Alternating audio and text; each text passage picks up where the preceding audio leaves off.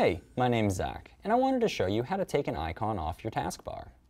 So, in your Windows computer, it's actually a really easy process.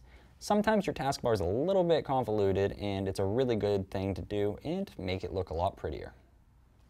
So, over here in my computer, I could remove any of these icons that I want. For example, I used to have Photoshop, and what I would have to do is just right-click it, and I could unpin this from my taskbar.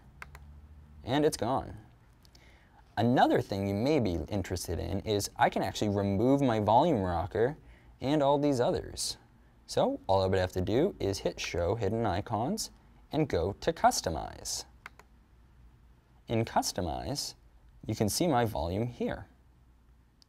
What I can do is click here and say Hide Icons and Notifications. I hit that, and as you notice, it went away instantly.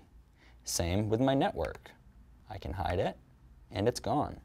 And it's turned on just as easily. Just go to Show Icons and Notifications in both these locations and say OK.